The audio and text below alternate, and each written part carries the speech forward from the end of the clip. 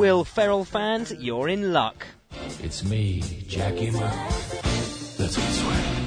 Let's get real sweaty. I'm talking rainforest sweaty. I'm talking swamp sweaty. Hello there. I'm Jackie Moon. Owner, player, coach. You need a fourth reason to get season tickets? You're looking at it. Call now. Come on, people, let's get sweaty. Basketball sweaty. Yes, the funny man's latest film, Semi-Pro, hits cinemas this weekend. Set in 1976, Ferrell stars as Jackie Moon, a one-hit wonder who used the profits of his chart hit, Love Me Sexy, to fund his dream of owning a basketball team. His side, the Flint, Michigan Tropics, are part of the Maverick ABA, a basketball league that rivaled the NBA. But they're the worst team in the league and in danger of being cut when the ABA and NBA merge. Sure, you've all heard the rumors, and they are true.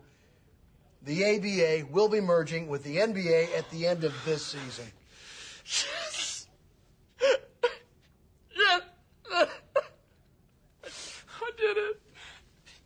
I'm a real owner. Turkey, let go. I did it. All right, let's...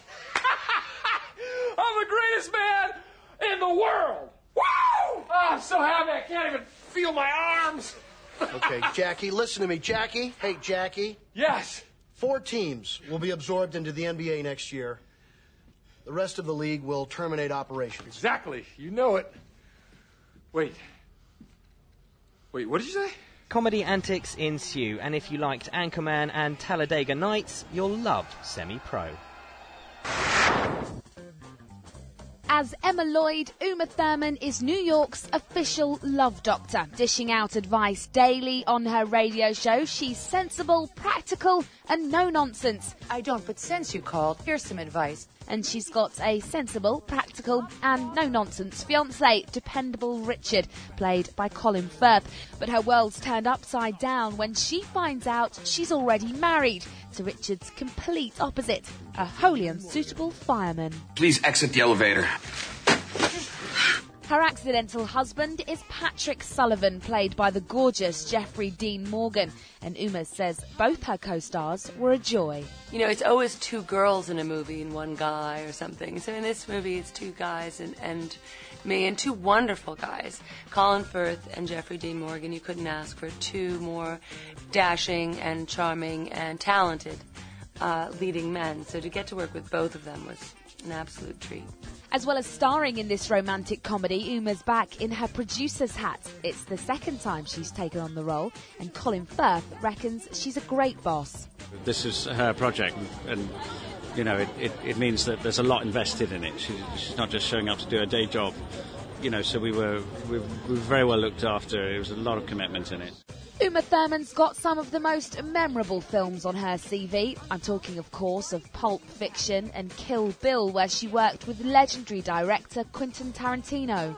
Is there any possibility of maybe kind of a collaboration with Mr. Tarantino, with you? At the moment, we don't have any collaboration planned, except that we've sort of had a habit of getting in each other's way for our creative lives. But I'm not sure what he's going to do next. I think I know what he's going to do next, but we'll have to see if he actually ends up doing it. He can be quite surprising. I can't start a rumour about Kill Bill 3, maybe? No rumours about Kill Bill 3 for now.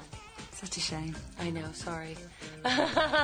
Lovely, thank you very much. So nice to meet you. Lovely. Now, we all know the story of the Great Train Robbery, but did you know there was an even bigger robbery a few years later? The true story of what happened when thieves got into Lloyd's Bank on Baker Street in 1971 is the subject of Jason Statham's latest film, The Bank Job. Even at the time, the details of what went on were kept under wraps, as Jason explains. You know, we don't know who got caught, who got killed, who got away, who went to prison. Those facts we don't know because there was a huge blanket that was, you know, thrust upon the press, a D-notice that was given, and, you know, that takes a phone call from a very high official within the government, Ministry of Defence. Jason plays Terry, a car dealer who just wants to put his old crooked life behind him and start all over with a new family. But then he gets offered the job of a lifetime, robbing a bank on London's famous Baker Street. So we're going to sit here all night making small talk? I know you, Terry, and I know your mates.